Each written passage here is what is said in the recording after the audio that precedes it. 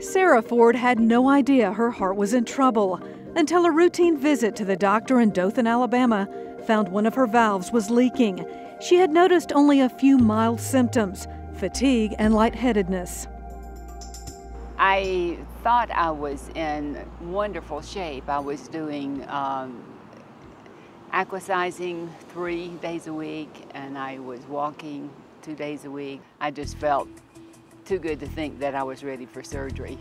But left untreated, the leaky valve would damage her heart over time. So Sarah set out to find the best hospital for treatment. Research led her to UAB. When it comes to surgery and something real delicate, and when it's your heart, I think you want to know that somebody's doing it that has a lot of experience. Because we have so many surgeons with such vast experience, it's a good place for patients to feel reassured that they can get a second opinion, or that even the surgeon will ask his colleague for a second opinion. And this is a kind of teamwork thing that's very important. And so you have a lot of surgeons with a lot of years of experience. All of those years can come to bear on that one patient. UAB cardiovascular surgeon Dr. Konstantin Athanasoulias says outcomes for the complex valve repairs and replacements are directly related to that experience gained by performing a high number of these surgeries. I think everybody has anxiety when they need heart surgery or their family member needs heart surgery. That's normal. Patients from neonates here who are 1 day old, and we've treated patients in their 90s. Today's minimally invasive procedures mean smaller scars and less downtime for patients. My scars are under the arms, so you don't even notice them.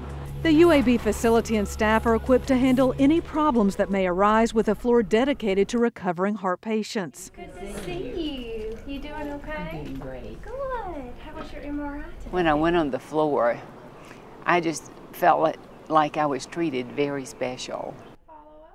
Surgeon is responsible for doing the perfect operation, but we really do realize that outcomes ultimately depend upon the team effort together with our nursing staff, our clinical coordinators, our nurse practitioners.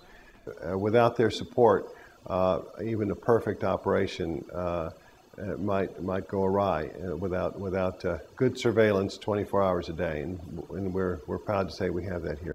It was that high-quality care that put Sarah Ford at ease. She says it was well worth the drive, hours from her home, to get the best treatment.